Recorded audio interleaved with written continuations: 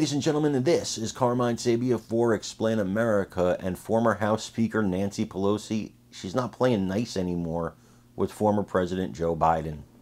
I keep saying that, guys. He's still the president. Before we get started, please make sure you like, comment, share, and subscribe. Those little things really help us out, and they help our channel continue to grow. And if you're not watching us on YouTube, please check that address in the lower right-hand corner. It's youtube.com/@explainamerica. Hit subscribe absolutely free. It really helps us out. You know, guys, when I think about it, I keep calling him the former president because he's virtually disappeared. Right? It's all Harris all the time. In fact, when the leader of Hamas was downed by the Israeli military, it was Harris who spoke to the American people about it. How crazy is that? When there was a hurricane coming, Harris was out in front of the cameras, like she hadn't been for the previous 3.5 years. Suddenly, the vice president's role is super important. It's so transparently ridiculous, and I apologize for it, but it's why I keep thinking he's the former president. That being said, Nancy Pelosi is one of the people who, well, kind of made this all happen. Even though I think she wanted a primary, she wanted Biden gone.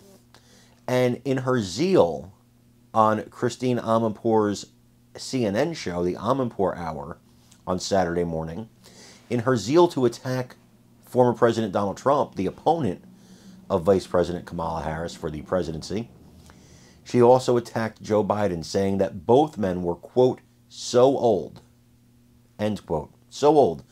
Now, Joe Biden's 81. Trump, I believe, is 78 or 79. Pelosi's 84. She's 84.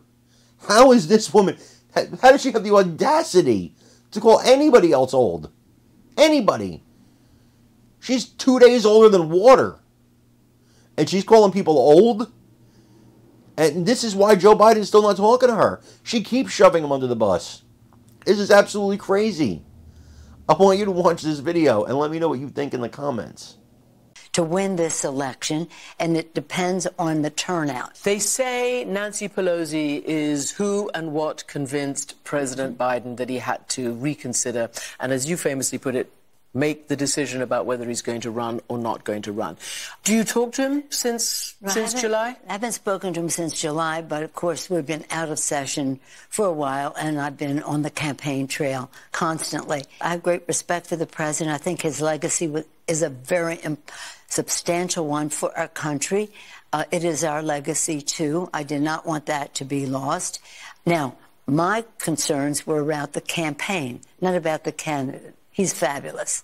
But the campaign, I thought, was not going in the right direction, and I expressed my concern about that. It was up to the president to make the decision whether he would continue to run. He made that decision. Do you think you could have won with him as the candidate?